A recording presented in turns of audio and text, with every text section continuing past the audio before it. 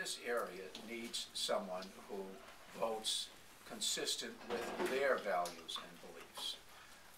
A lot of folk don't know how Frank votes. I do know how Frank votes. I know Frank Wolf.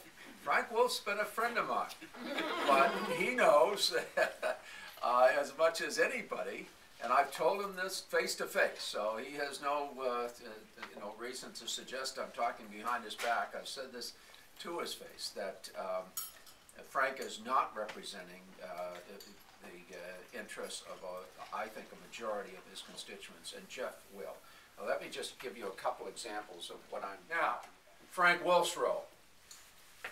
When we had the balanced budget amendment, Frank was reluctant to support it because he supported the Republican Party line. But more importantly, when George Bush was president, Frank did not want to go with pay-go. Eliminated this responsibility to be fiscally responsible.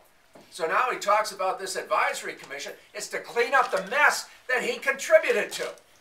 He voted against being fiscally responsible. Then he voted for tax cuts that were never paid for. In other words, all of the 2001 and 2003 tax cuts, the economy is stabilizing while the Wall Street is skyrocketing, which does help people's 401k, is because of the stimulus bill that the Obama administration put in.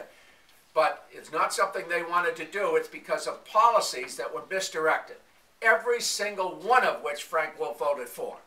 So don't let him get away with this fiscal advisory commission stuff. All of a sudden, I want to study this because it's a problem.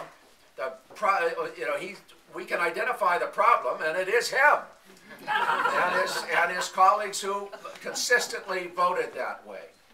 He consistently voted for the Iraq War, even when it was clear that there was no real justification. Iraq didn't have weapons of mass destruction. They were not a threat to the United States anyways.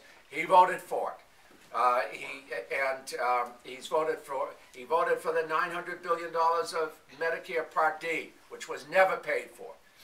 This deficit situation is as much his doing as anybody else's, and he ought to be held accountable for it by his constituents. Votes, despite his rhetoric, his votes have been fiscally irresponsible, and I don't think on the major votes that he has voted consistently with the interests of this district. That's why I'm here.